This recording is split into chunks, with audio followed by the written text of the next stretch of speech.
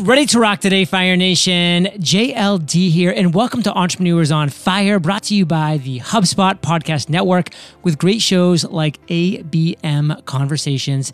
Today, we'll share how 3 doctors are breaking the sales training mold. To drop these value bombs, I have brought Daniel Bay into EO Fire Studios. Dr. Dan, CEO of CloseForChiro, tackles the sensitive subject matter of sales head on. Alongside his 2 partners, they become the top sales training program in the chiropractic industry and beyond. And today, Fire Nation, we'll be chatting about how bad doctors are at sales. They're just terrible. We'll talk about the prospects BS meter. We'll talk about marketing versus sales, and also STFU. You'll have to stick around for that one. And so much more when we get back from thanking our sponsors.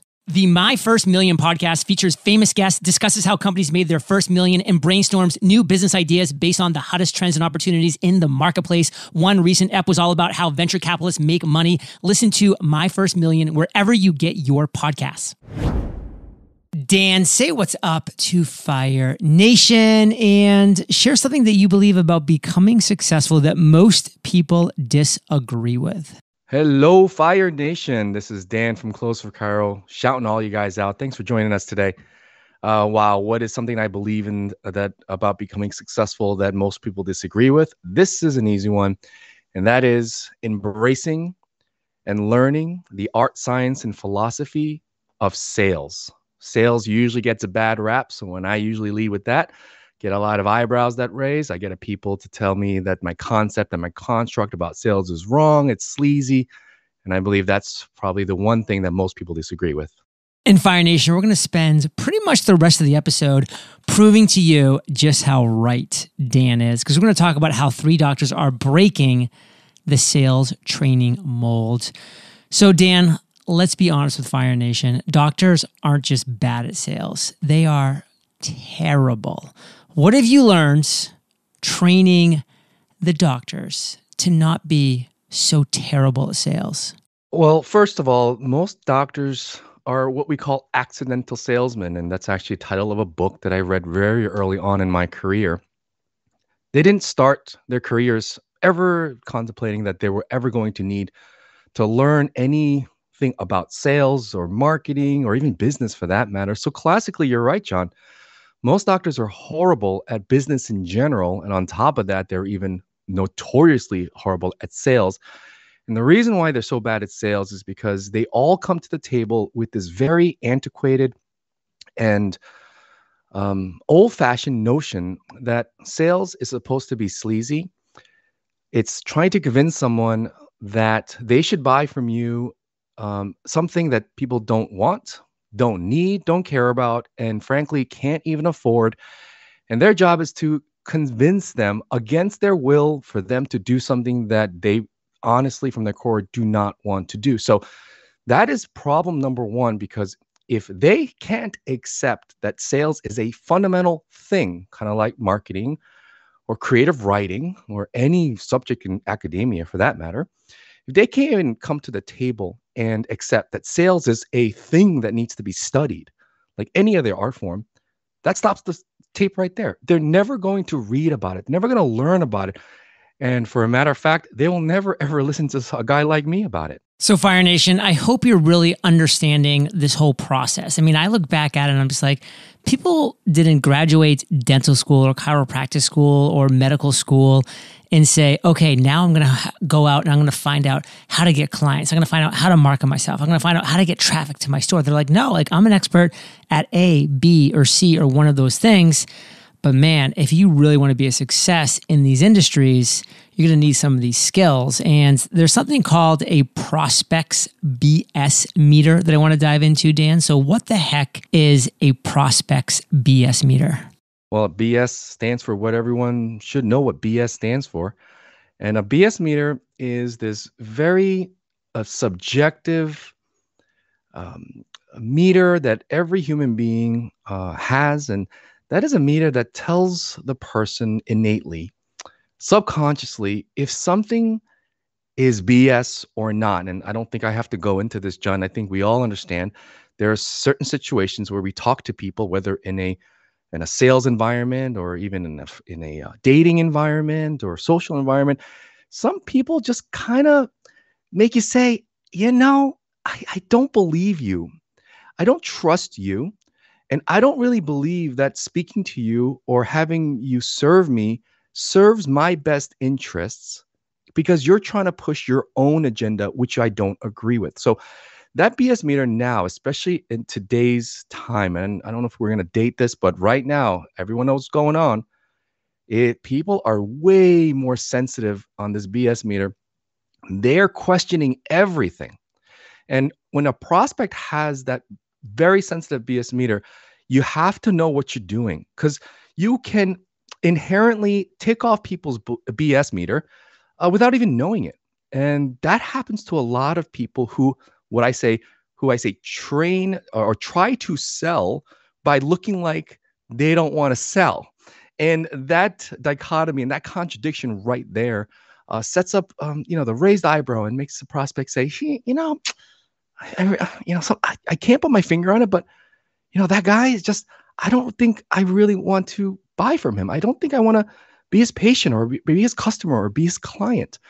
And there's so many different ways that salespeople and accidental salespeople, or especially doctors in my field, tip off the BS meter every single day, and they just can't understand how or why. They just know at the end of the conversation, their patient, their customer, their client says, you know what?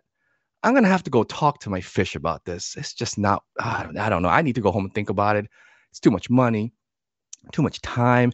And I think for entrepreneurs, we've all heard the plethora of objections and excuses why they can't do business with you. And we have to be very cognizant about the BS meter. It's there. You can't deny it.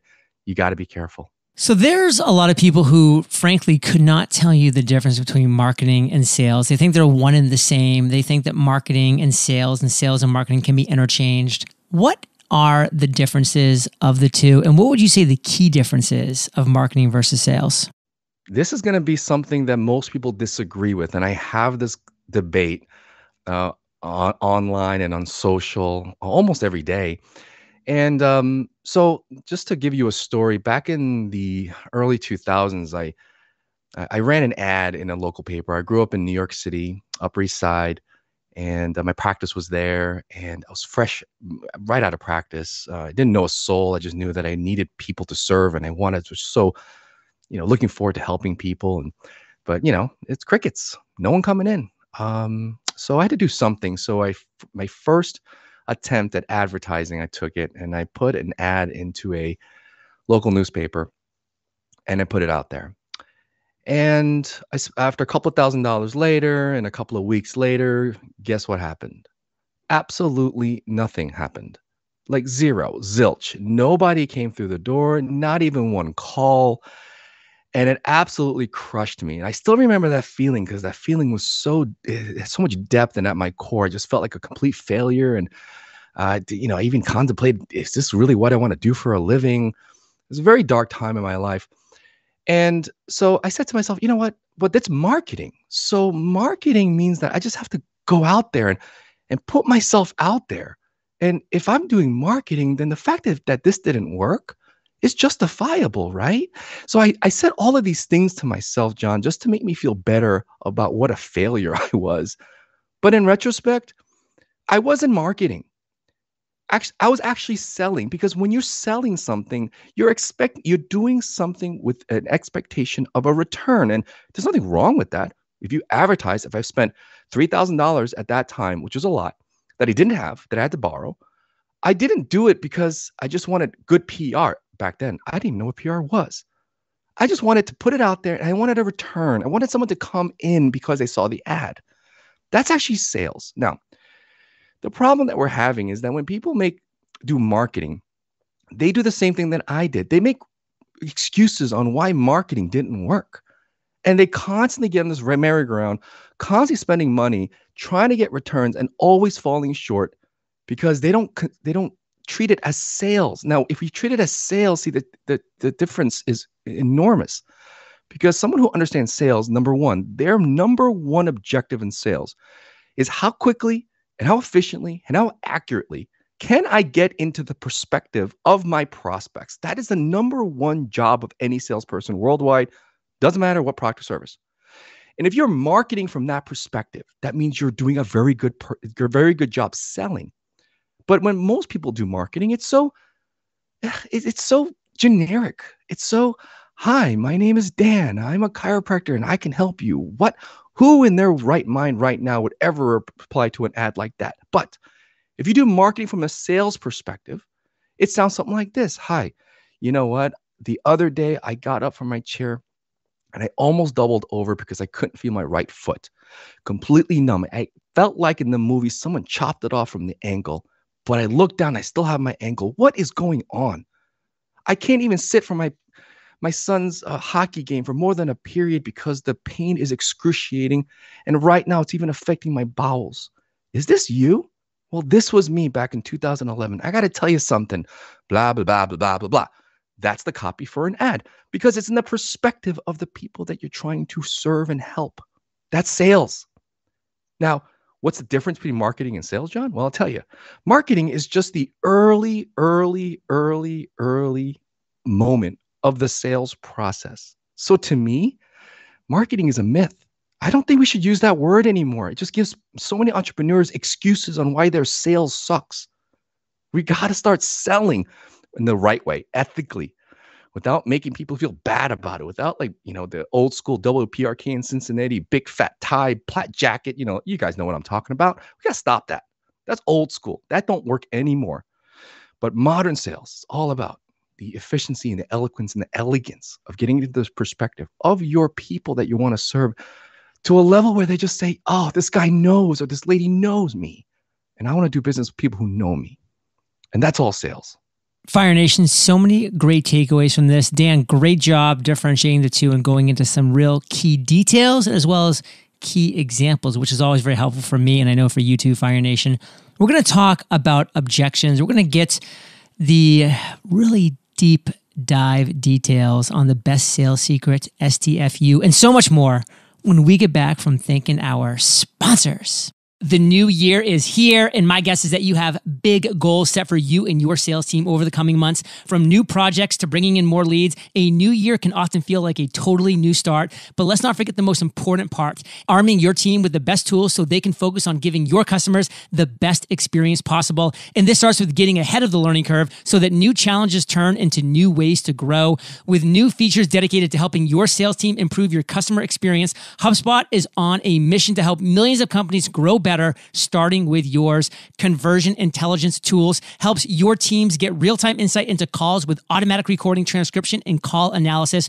With more visibility into customer conversions, coaching and customer feedback becomes that much easier. Plus, easy share meeting links let customers see availability and allow them to book meetings with you, all from the HubSpot platform, which cuts out the endless cycle of scheduling emails. Learn more about how you can transform your customer experience with a HubSpot CRM platform at HubSpot.com. Dan, we're all going to face objections in our lives. It's just a part of being a human being. It's a part of going on this journey of life. But tell us the truth. What is the truth about objections? John, the truth about objections is that once you get them, the statistical odds of you overcoming those objections when you receive them are not very good. Most people are objecting to you, let's say, at the end of the sales cycle. So, for example, if you're selling, let's say, a landscape design project and it's worth, $10,000, $20,000, $100,000 project, and you get all the way to the end of your sales cycle and you did a great job and it felt good and it looked like the client was tracking with you. Everything was lollipops and unicorns and I just love life. It's going to happen. And all of a sudden, the big hammer hits you right between the eyes and the client or the customer says, you know what? I just feel like it's a little bit too much money, or you know what? I think I got to go home and think about it. See, most salespeople believe that prospect came to the conclusion this was something they didn't want to do right now, or they had to talk about it in that moment. Now, the reality is that most people who have objected to your sales process or your product or service has already objected to it well before the words were uttered, I object.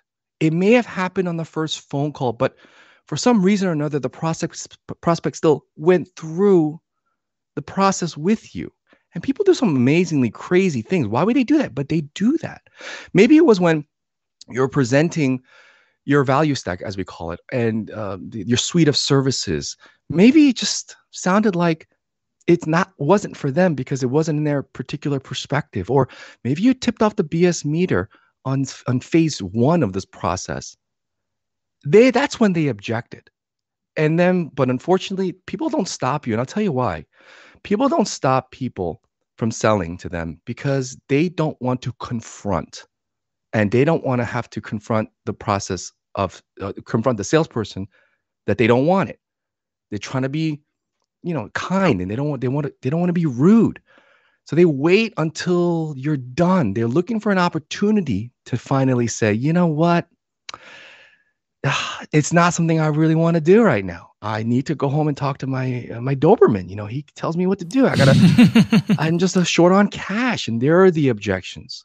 So the understanding the timing of the objections are incredibly important. And it's funny because I have two great partners, Sean and Jen, and Jen always says things like, she always believes, and not only because she's a woman, women sell better because they're innately wired to receive. And most of women salespeople, what I found is that they feel the objection before they've uttered it, and usually they'll stop them at that point and address it. And so when we see the objection happening, number one, we have to get trained on recognizing the signs. And we go through all of our training for our docs. And it's a mind-blowing experience because you've seen it before and now you realize, oh, this is a thing. The second thing is to have a system of presenting your product and service in a way that it preemptively handles the objection before they even had the opportunity to formulate it in their brains. Now, it's taken a long time for me to actually eloquently explain that in something that we do. But when you actually address the objections before they become a twinkle in your prospect's eye, you have increased the odds of them saying yes to a service or product that will help them in the long run. So Fire Nation, I really hope you're understanding that this is the process of life. We're always going to have objections. People are always going to say something, but they might be meaning something else because guess what? Most people are people pleasers. So you have to see that through the proper way. And I've kind of teased this a little bit in the intro and then right before the break, STFU, your best sales secret, Dan. Break it down for us. STFU stands for, I don't know if I should, if I can curse on this, but you can bleep it out, John, but it means shut the up. Just stop. Stop. Don't speak. Don't talk. My partner, Sean Rundle, he's been quoted saying, closing and selling is something that we do for our people. It's not something that we do to our people. And STFU is the perfect example because when someone's trying to sell someone or close someone, which is the terms that we usually hear it's not true. We close for them and we sell for them. And if you make that distinction in terms of closing and selling being a service as opposed to something you're doing to somebody, what actually happens is innately you stop talking a lot and you're now allowing the thermodynamic forces of the universe to fill the vacuum up with something, and your prospects are the ones that are going to fill that void with what they want, what they need, what they desire at a level that's very deep, and they connect it to you, the salesperson or the provider of the service or the product, as the solution or the filler of the void. All too often, because we're not trained properly. And our emotional quotient on sales is so low that we think that the only way to sell something and convince someone that I'm the best choice or I'm the best price or I'm the best service or I'm the best product, they feel like the only way to do that is to keep talking and verbally vomit all of your features of your service or product over and over and over again. If they don't hear it, you just have a tendency to say it louder. And you just fill all this space with me, I, we, instead of the lovely word of you. So what we train our docs to do, and this is so important for healthcare providers, is that they got to shut up. They have to be quiet. They have to ask an open-ended question And even if your prospects in our situation, if our patients say something that we disagree with, this is the moment where you're tested. Can you STFU?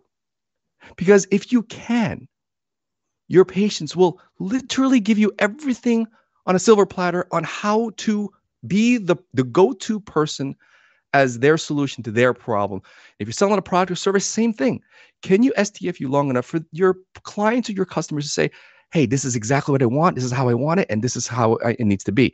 Then you can tailor your offerings in that perspective, as opposed to telling them how this is going to go or what they're going to get, not having any idea of what your prospects and your customers and clients and patients actually want. Wow. I mean, Fire Nation, sometimes you just need to break it down to the bare bones. The best sales secret coming at you from Dan, STFU. Now, Dan, we've talked a lot about a lot today. What is the one core theme? What is the one thing from everything that we broke down today that you really want to make sure Fire Nation gets from our entire conversation? I guess the one takeaway that I wish all the listeners here take away with, and I talk about this with my illustrious partners, Dr. Sean Rundle and Jen Rosenhart, and we talk about this a lot and we brainstorm this, is most, especially chiropractors, we didn't grow up saying we wanted to be chiropractors. We did the same thing. We wanted to be, firemen and surgeons and, fighter pilots and so forth. But we stumbled onto this incredible profession because ultimately we wanted to help people. And the thing that breaks our heart the most is that there's so many altruistic providers of products and services that all they really want to do ultimately at the end of their time on earth is to serve people to a better way of life. Whether it's through a product or service or a healthcare product or service, doesn't really matter. And it breaks our heart when these very well-intentioned people are living check to check, trying to move out of their parents' basement and resenting the fact that they can't get enough people to consume their product and service at enough of a rate to just make ends meet for that particular person when the intentions are so pure. And so the one takeaway here is that if anyone is listening and you're in that position where you're plateaued or you want to increase the level of your business, or you just feel really unfulfilled that people don't understand what you're providing, I'm going to tell you, it's sales. At the core level of it, if you understand sales from a strategic and theoretical level in modern terms, it will absolutely revolutionize not only your business, but your outlook and the type of impact that many of you have the potential to have in your career and everyone that you're serving. So that's one takeaway, John. Give us the best way to connect with you. Any call to action you have for our listeners, then we'll say goodbye. Sure. You guys, if you want more of this, and we have a lot of these mini tips and free downloads and PDFs on all the things that I'm talking about and more, and you could find that on www.CloseForChiro.com/fire. Fire Nation, you're the average of the 5 people you spend the most time with, and you've been hanging out with DB and JLD today. So keep up the heat and head over to eofire.com. Type Dan in the search bar. His show notes page will pop up with everything we've talked about here today. Best show notes in the biz. And Dan, thank you, brother, for sharing your truth, your knowledge, your value with Fire Nation today. For that, we salute you, and we'll catch you on the flip side. Thank you, JLD. Thanks for all you do, brother. Appreciate it. Hey, Fire Nation. Today's Value Bomb content was brought to you by Dan, and Fire Nation successful entrepreneurs accomplish big goals. That's why I created the Freedom Journal to guide you in accomplishing your number one goal in 100 days. And we're talking step by step. So visit thefreedomjournal.com, and I'll catch you there, or I'll catch you on the flip side. The My First Million podcast features famous guests, discusses how companies made their first million, and brainstorms new business ideas based on the hottest trends and opportunities in the marketplace. One recent ep was all about how venture capitalists make money. Listen to My First Million wherever you get your podcasts.